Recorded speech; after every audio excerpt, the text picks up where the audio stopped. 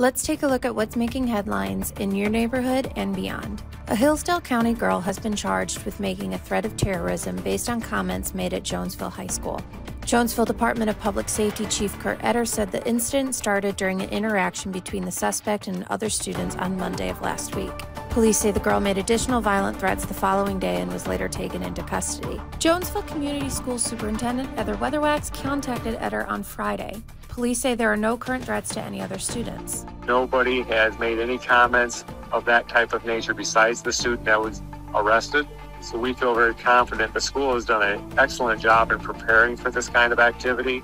Thankfully, we didn't have the violence that Oxford had seen, but due to everything I've learned during my investigation, we could have encountered that same type of violence. Thankfully, the students spoke up. A placement hearing for the student was held Monday. She's being held at a youth home in Hillsdale County.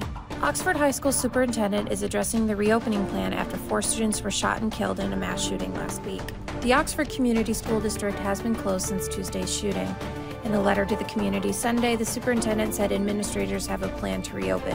It includes a soft opening with the presence of law enforcement and trained counselors.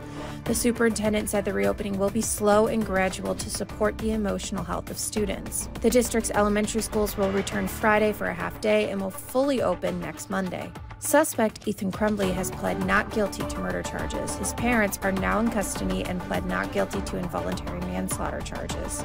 The company that owns the Meridian Mall in Okemos is now out of bankruptcy. It is looking to repurpose parts of the property as shoppers' habits change. So we are looking to add other uses like dining, entertainment. We're looking at hospitality, so hotels and multifamily in some markets. But it's really too soon to say exactly what's in store for Meridian. Right now, the Meridian Mall has about 125 stores. For other stories impacting your neighborhood, you can visit our website, fox47news.com. You can also download the Fox 47 News app.